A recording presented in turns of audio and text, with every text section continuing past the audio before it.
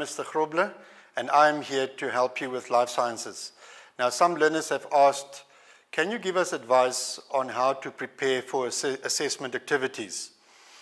Now, I can give good advice on that because I've realized that in preparing for life sciences, in learning and studying, it's not about the theory and the notes that you have in front of you.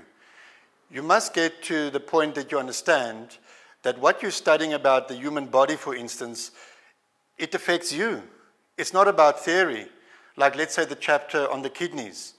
You can just imagine you've got the kidneys that you see in the book, in the sketch, here behind at your back, just above the belt. So if something goes wrong there, you and I can end up with serious health issues. So it affects you and I, it's part of the body. Now, what we will be discussing today is all about what's happening in the environment. And what we've done as mankind is affecting us now. And I'm talking about you and I.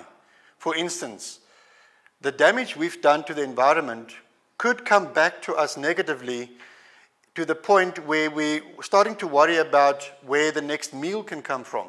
We're starting to ask questions about food security. Let's see what we've done to the environment. We will be discussing this lesson under 5 aspects. This is all about what's happening in the air. And with our pollution, unfortunately, we have caused climate change. But now it can come back to us in a negative way. Let's see how. Today we also will be looking at water. And we'll be looking at, is there enough water, quantity, and also the quality of the water. Then what about enough food for all the people all the time? Do we really have food security? What is biodiversity? We will see what biodiversity refers to. And then when we discuss solid waste, look out for the 3 R's. What do they stand for? We will be discussing this in this lesson. So when we deal with human impact on the environment in this section of the work, experienced educators around the country have seen there are certain terminologies that learners always get wrong. I will highlight throughout this lesson today those terminologies, because sometimes what we take for granted as educators is what learners don't understand. Please listen and learn so that you don't make the same mistakes as learners before you. Let's look at a few of these terminologies. We'll be looking at biodiversity. Now, biodiversity refers to the number of different kinds of plants and animals and other organisms, number of species. Remember, the word species means different kinds in a certain area.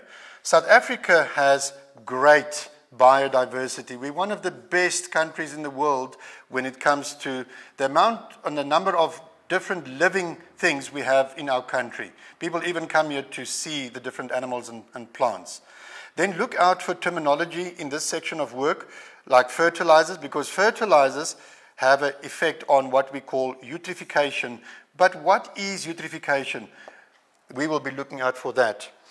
Now, when we prepare ourselves for assessment activities, let's say it could be a project, a test, or exam, it's very good to look at past papers. So I've compiled a few questions from past papers, and let's look at the first one. It's all about the effect of building a dam in a river. Can you imagine what a dam will do to the ecosystem? Covering the part where there was normal land, but now it's covered in water.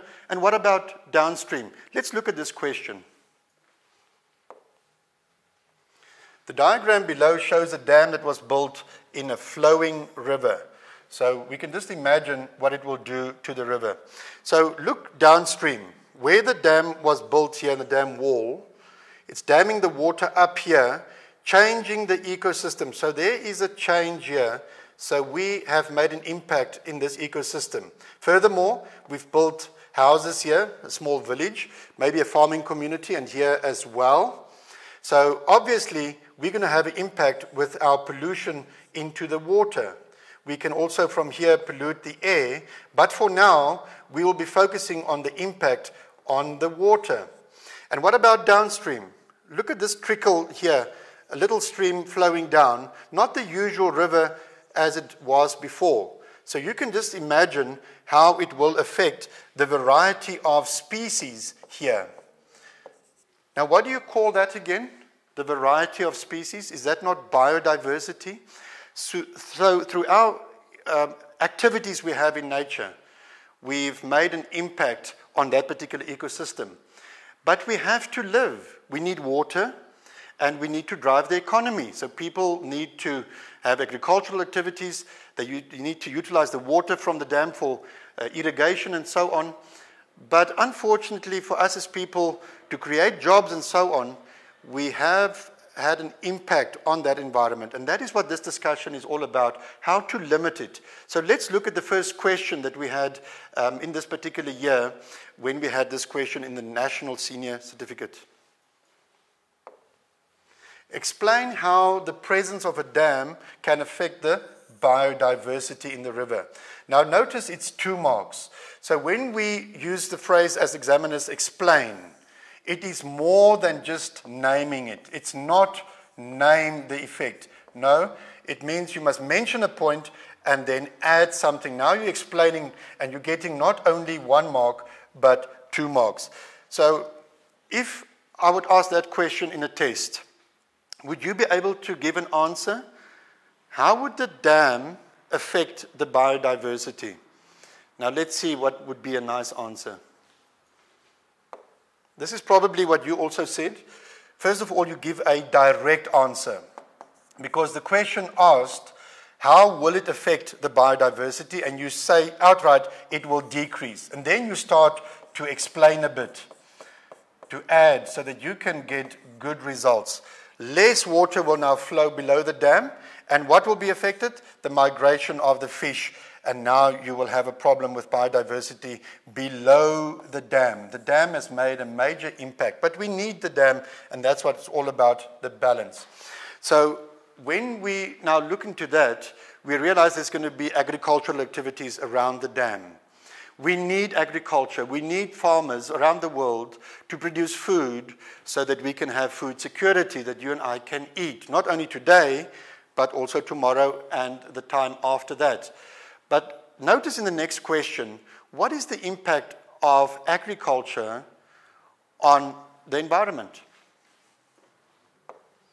Here's the question, still on that village. Village number 2 that you saw there in the picture is a farming village that uses what?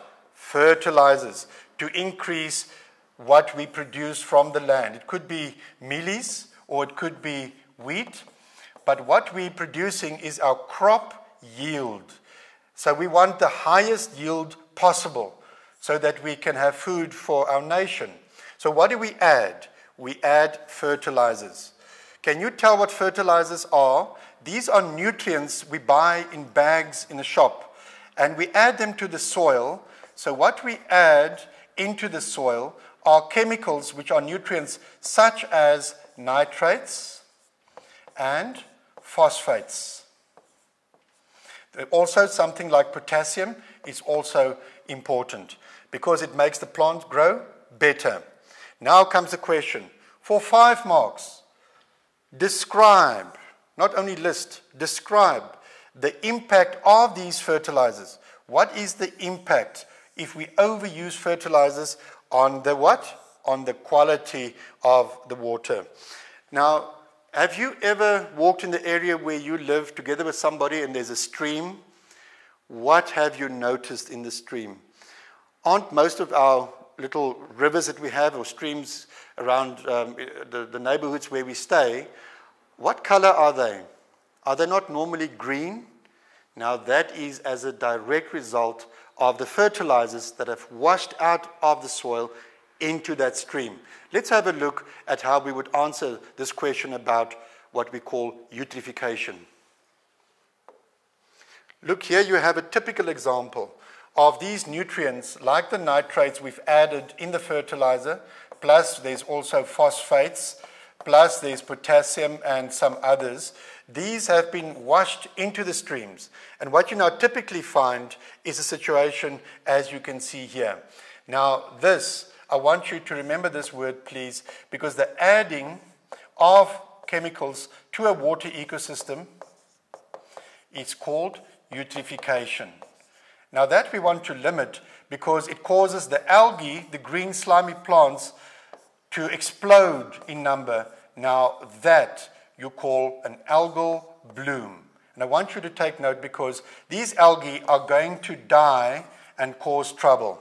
So now let's see for 5 marks how one can answer a question on eutrophication. The washing of the chemicals into the river, and then you have an indication of that by looking at the green, and you can see there's trouble here. Because what is the trouble? Let me show it to you in the answer. First of all, we said you must answer, when you start off your answer for, let's say, 5 marks, you start off with a direct answer. The question asked, how will it affect the quality of the water? Then you make a statement, the water quality will decrease. And that is what we want to see as assessors and as markers. We want to see that you give a direct answer like I've indicated here. But now the fertilizers, they do what? They increase the nutrients. And then you get this situation that we call eutrophication. The result is the algae explode in population. The river turns green overnight. It blocks the sunlight from entering into the water for underwater plants. The plants die. And when they decompose, what happens? They take out of the water oxygen, as I've described here. It decreases the oxygen concentration in the water. And who dies? The fish die. Not only are we losing biodiversity, but we get unhealthy conditions there. So do you see what impact we have had on the environment as people? We're trying to cultivate food in agriculture. We need food, but that's the whole challenge. We need to see what we can get from the earth, but still look after it. Now that's the concept of sustainability. You want to produce food, but you also want to produce food for the future. You want to make your agriculture sustainable. And any activities you have, whether it's in the industry and so on, you want sustainability. Look out for that word whenever you do human impact studies, even when you go to university one day. It's a very applicable field to the field of engineering and so on. We need people to be qualified in how to look after the environment, that we can also be sustainable in our production of food. But look at now, talking about the economy and so on. Look at the next question. Explain, once again, not name, explain. One economic benefit, so we need to live from the land, of this dam for the people living there. Now, there are so many benefits, but let's just look at one. Answer could be, more people will be employed. And now we can even have tourism there because these people have to work in the tourism industry. We have created jobs, but we should limit the what? The impact. While doing all of this, we want to limit the impact on the environment, and that can be done. So we're going to have a short break now, and I want you really, if you can, to have something to eat during the break. And while you're having that small item to eat, think about the privilege you have, and what I have, to have food security, to be able to eat. Because around the world, the 8 billion people that we have around the globe don't all have the same security you have and what I have. Many among us suffer from food insecurity. So how can we ensure that going forward, we still have that food security? When you come back, we will talk about that.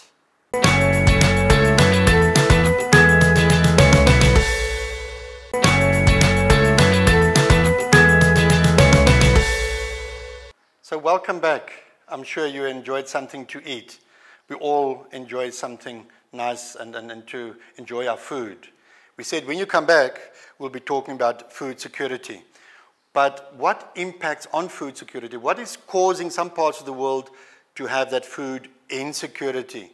Not only nationally, but also individuals. Let's look at that. So far, we have looked at talking about the atmosphere and climate change, but we have not really discussed much of that. But you can just imagine climate change could have an impact on food security.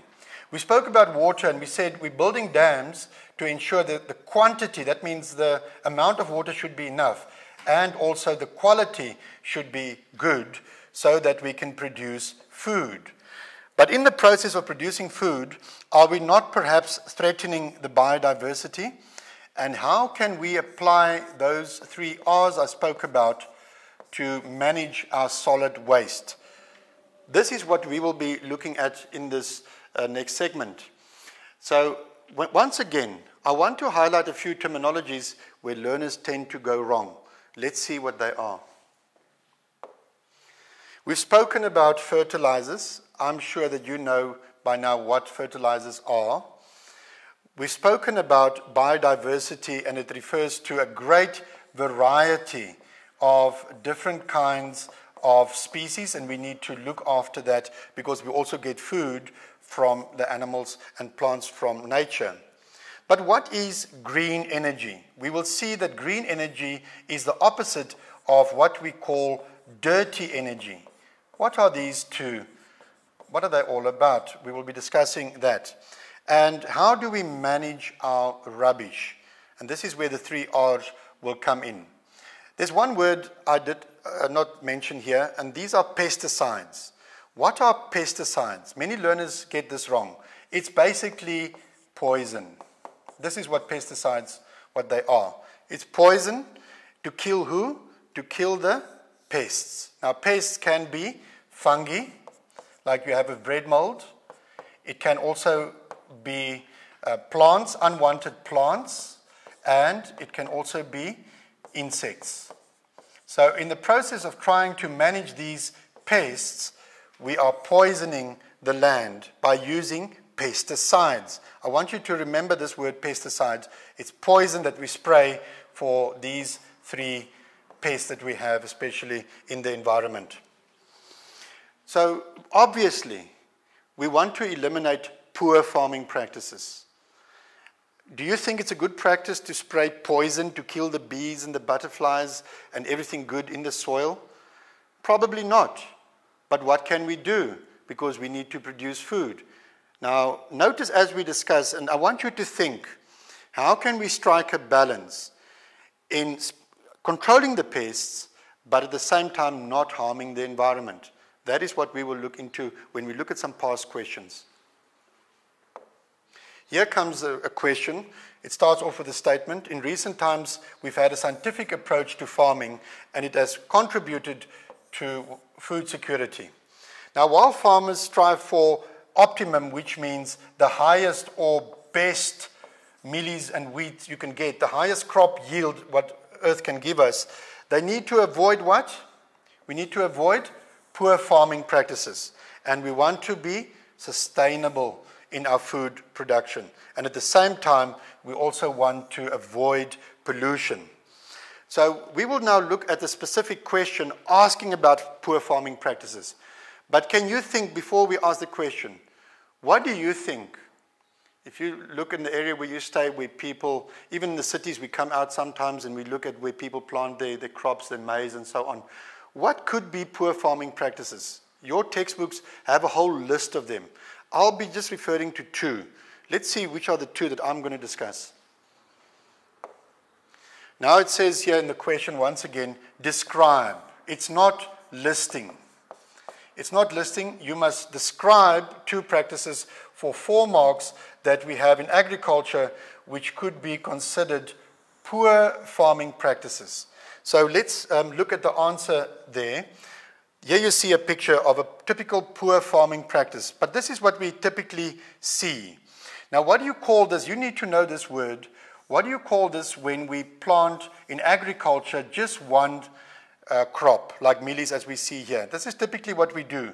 Mono means one. We only plant one crop, and it's agriculture, so we call it monoculture. Now, what is bad about this? Because this is the way we do things. Have you ever thought, if a fungus would come in here, don't you think it would spread quickly all over here through the plants? Don't you think if insects would strike it lucky for themselves, that they will be like in a pest paradise because there will be so much food for them in here. So monoculture becomes a problem. But now, what can we do? So we need to look at alternatives. Let's have a look at some other poor farming practices. And here it says the problem with monoculture is it promotes the rapid increase of the pest population. So because there's a greater availability of food in a small space. That was the problem with monoculture. But I referred to also to other poor farming practices, and this is the use of pesticides. We need to spray pesticides to destroy the pest. But in the process, we also destroy what? Useful organisms. Now, this may influence the plants and animals in the food chain and threaten what? Threaten our biodiversity in that particular area. What does that mean? Let me just show an illustration here. If you start with a food chain will always start with plants. So let's say the grass is eaten by a certain herbivore that we can call number 1. And the herbivore is eaten by a certain predator. And that one is caught itself by something else. And so we go down the food chain. The energy is supposed to flow like that.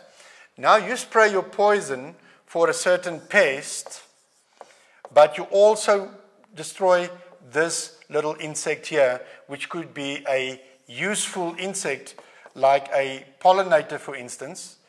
You need them, but now you've destroyed the pollinator, which is a disaster on its own. But now there's nothing to eat this one. And now these can become a pest in their own right because there's nothing to eat this one anymore. And what about these? They don't have food to eat. So if they are gone, you see, if one is threatened, the whole food chain can collapse. And what becomes a problem? Biodiversity. Do you see the problem with pesticides? We should be careful not to overuse them. So, but you'll still say, and perhaps I can ask you the question, would you rather at home go hungry and perhaps have only one small meal per day and say, let's not spray poison. Let's rather leave the pest to destroy our food, and then I will go with less food. Are you willing to do that? Probably not. So what can we do? We must come up with solutions.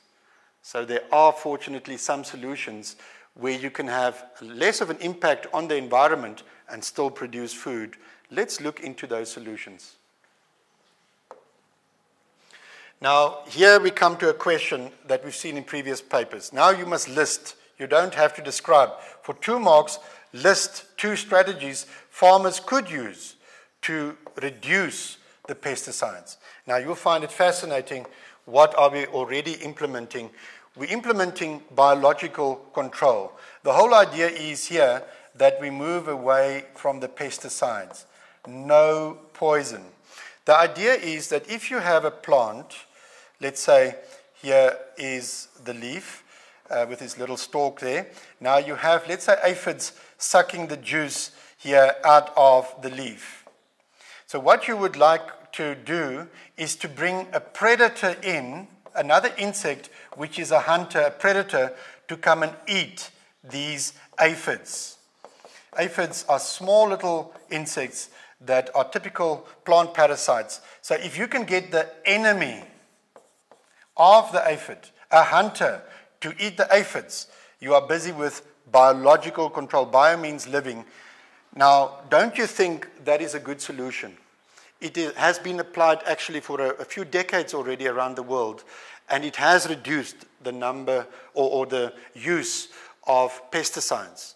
So that is an excellent strategy, but now you must just check that the predator you bring in doesn't create new problems. But that is for the entomologists to work out, the people studying insects. So moving on, if we look at another strategy that we can use, is to use genetically modified organisms. Now you know GMO products. What is that all about? If you have the structure of a leaf and you can change the DNA inside the plant, change the genetic makeup of the plant. Now the pest does not find this plant desirable anymore to eat. We can say we've made the plant now, what? Pest resistant. By altering the DNA, we call it genetically modified organisms, by changing the plant so that the pest does not eat it anymore. Don't you think it's a wonderful strategy? But many people are against GMOs around the world. They say, first of all, now we are changing plants. They say people are now playing God. People are trying to alter the natural DNA of the plant. So many people have resistance against GMO products. So it becomes an ethical issue. But GMOs can work also if there are no side effects. And that's what some people protest around the world. They say, they have big protests where they say, but what about the side effects? Have they been really examined? But I think you will agree, if the side effects are limited and we could reduce the problem with the pests without spraying poison, that could be something to look at. Let's look at more aspects when it comes to agriculture. Now, explain how commercial farmers that go on big scale can reduce their carbon footprint. Now, do you know what the carbon footprint is? All of us in our daily activities, in using electricity and our motor cars and so on, release carbon dioxide. We release it into the atmosphere. We also have, in our landfills, where things decompose, we release another carbon compound called methane. Now, methane and carbon dioxide trap heat in the atmosphere, but they both contain the element carbon. So how can farmers reduce their carbon footprint? Now, just to define carbon footprint refers to the amount of carbon, like you can see here, that we release into the atmosphere per year in tons per year. Now, this can be expressed per person or per nation. It can also be, our nation can also have a carbon footprint. That means the damage we do to planet Earth with regards to the carbon emissions, carbon dioxide or also methane that we release. So the question asks here, explain how commercial farmers can reduce that. And I want to ask you, learners, what would you say? What can commercial farmers do that they limit the gases that they put into the atmosphere? Let's see. The answer is use alternative sources of energy. And this is what we referred to earlier, the green energy. Now, you know what they could be. It could refer to solar, that so many households in our countries have solar geysers already. We could make more use of the wind on farms as well. And we could make more use of hydroelectricity, which refers to water. So by looking at that, we would limit dirty energy, which comes from coal and other fossil fuels that are used in power stations. If we could limit that, we should rather look at green energy, and that would be a solution. We also want to, let's think in terms of our plastic that we use on farms. We want to rather reuse the plastic instead of producing more plastic. We also want to reduce, and here comes the 3 R's I spoke about: reuse, reduce, and recycle. That's what we want to do to limit our carbon footprint. So how can we reuse? Is by simply reusing the bags that we have already, that we don't have to buy new ones. How can we reduce it? Is to buy in bulk, and the suppliers can deliver it to the farm. Instead of plastic bags, they can rather bring it with one truck, and you can have a reservoir where you can keep this. Also, farmers can enter programs of recycling, and this can help a lot with reducing their carbon footprint. So we've been covering quite a number of aspects in our environment and the human impact on the environment. When we come back after the break, we'll be discussing that important issue of global warming and what's causing global warming. And then we will be discussing ozone, because please, many learners make a mistake with that word they like so much. Ozone I want you to look at ozone separately from the greenhouse gases. But we'll talk about that after the break.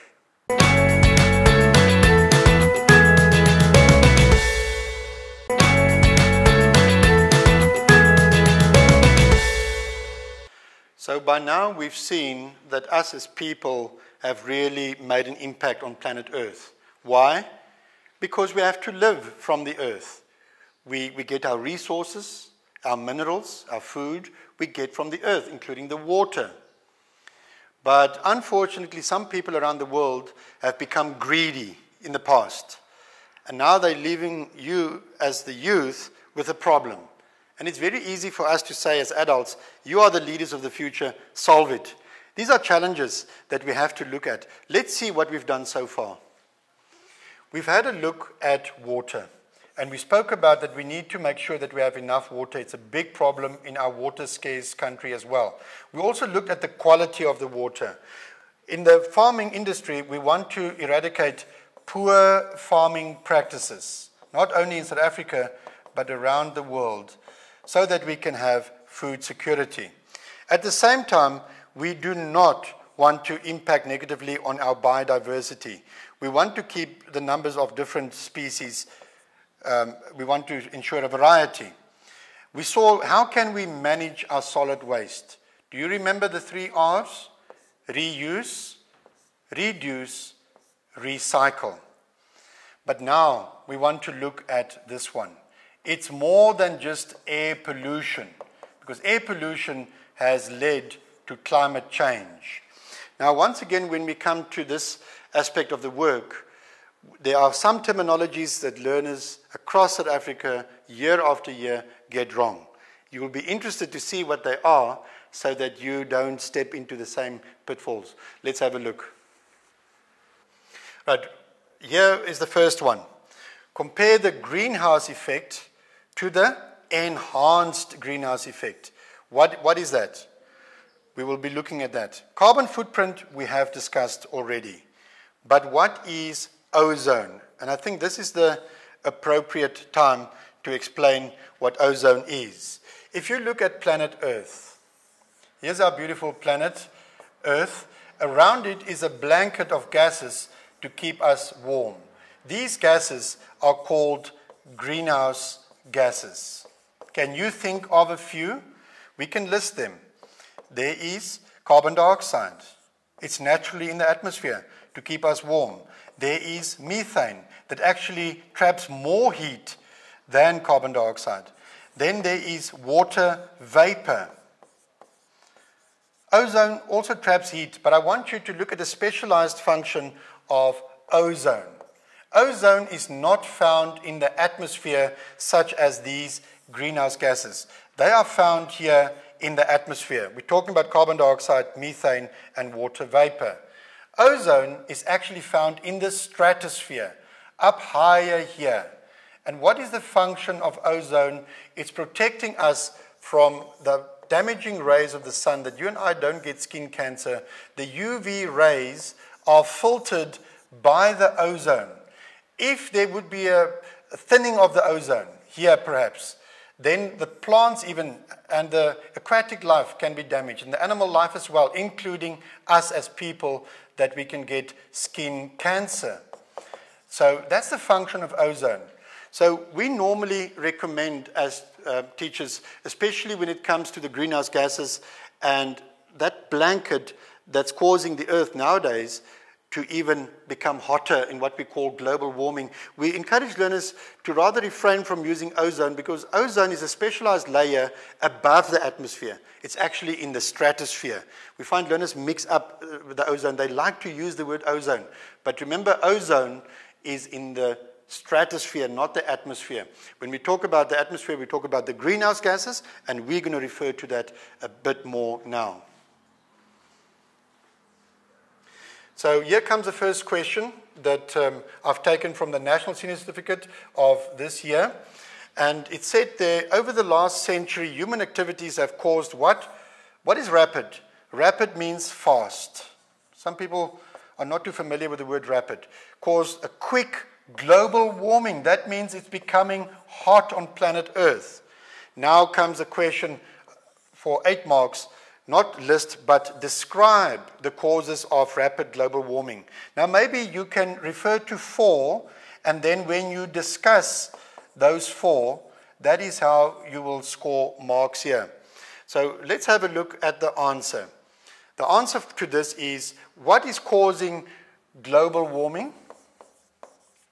What is causing the temperature of the Earth to increase? It is, we've got greenhouse gases that are increasing. Now, when the greenhouse gases increase, we refer to it as the enhanced greenhouse effect. Now, the word enhanced refers to making something stronger or making something bigger or better. It's the enhanced greenhouse effect. So all these activities have contributed, unfortunately, to global warming, which has become a problem, and we'll see now why. Here's another one. D means to work against something.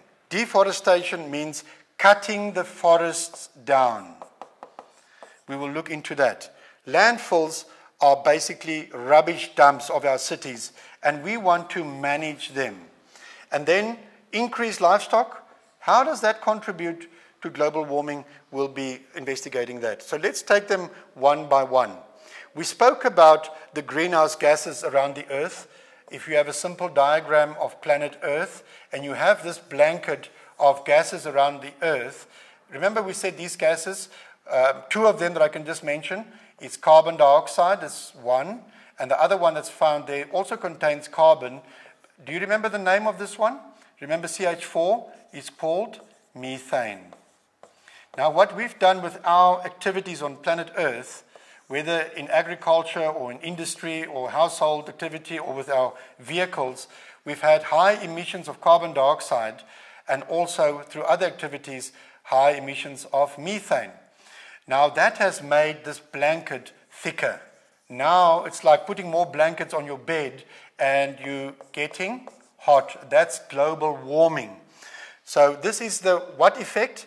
The enhanced greenhouse effect. You need to know that. So let's look at deforestation.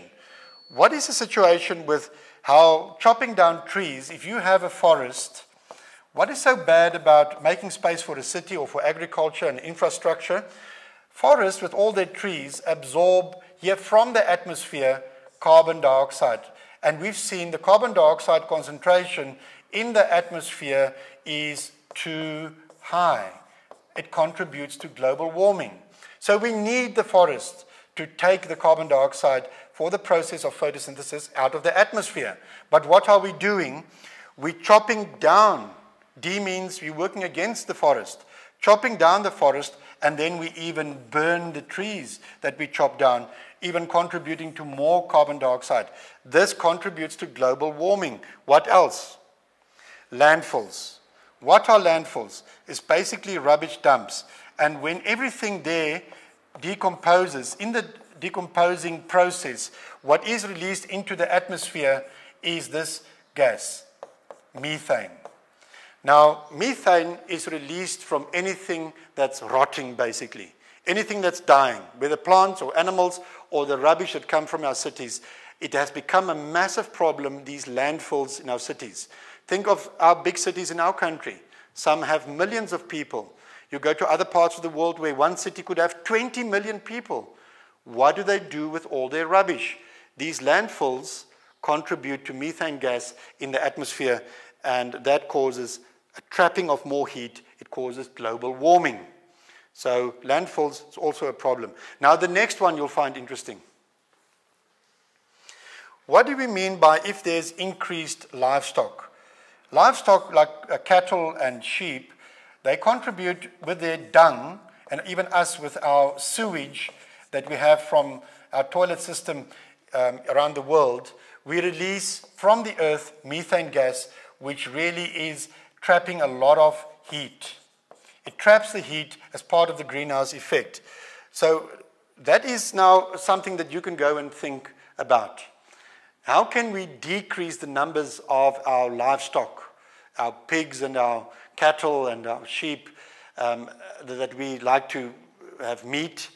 Is it a matter of that we should eat less meat? Well, that's for you and your friends to debate. But one thing we know is large numbers of the livestock, especially with their dung, can contribute to the emission of, and it does contribute to the emission of methane gas. So now let's look at another added problem because of global warming. Here we come to the question, now the next question. Describe the impact of global warming on what? On the weather patterns. And this we can do for 8 marks, including in your answer how it impacts on food security. So how would you answer that question? You would list at least 4 things and then describe them for 8 marks.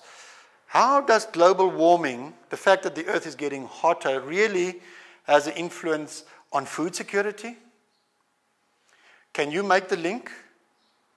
Let's see. Here's the answer. First of all, there's going to be higher temperatures. So you write it down, that's logic. The fact that the earth is getting hotter, it means there's higher temperatures. Now, when there are higher temperatures, what is affected? The rainfall is affected. And when you have rainfall that's affected, what do you get in some parts of the world? You get floods in some part of the world, and in other parts of the world, you get droughts. Now, both cause damage, because with droughts, you get desertification. The desert becomes bigger, and you can't produce food there, so you have a decrease in food security. So, in bringing everything together, let's talk about what we've discussed so far. We've now discussed in the last part of our discussion that if you have air pollution and you increase to the air the greenhouse gases such as carbon dioxide and methane, you are going to have, unfortunately, climate change. And that could impact on our production of food in the agricultural sector. We've spoken about water. We want to look after that we have enough water, but that we also look after the quality of the water, quantity and quality. Why? Because we need water also to produce, that we can grow food. In the same time, we do not want to affect our biodiversity. We want to look after the variety of species, different kinds of plants and animals, because we also get food from that, and we don't want the food chains to collapse. Today, we also did something you'll never forget. Whenever they ask you about solid waste management, you implement the 3 R's. Do you remember what they stand for? Reuse, reduce, and recycle. It brings an answer. So, in conclusion, I just want to refer to a few terminologies again. Let's have a look. We compared the greenhouse effect to the enhanced greenhouse effect. Can you remember what this means?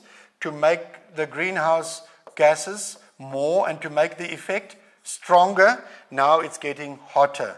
We do that, unfortunately, by having a bigger carbon footprint, because we release these carbon gases like carbon dioxide and methane. Then we spoke about ozone. Ozone is that gas in the stratosphere. Something I did not mention is ozone is actually O3. It's not O2. Take note of that. Then eutrophication. Can you remember what is eutrophication? To make the river ecosystem rich in nutrients that we're adding, it causes algae to bloom. Then pesticides are chemicals to kill pests. We should move away from that. Fertilizers add nutrients to the river ecosystem, and it causes eutrophication. And then we spoke about the value of having many species. We need them. We could even find a cure for certain disease if we don't destroy all our species. So I hope you now realize that this part of the work that some learners say, now we're getting notes from the teacher, we have to study these notes and we have to write exams. It's more than exams. It's not about the assessment. I want you to understand that you and I are affected by this. And there are certain strategies to limit the damage to our beautiful planet. I'm looking forward to seeing you again. Take care and stay safe.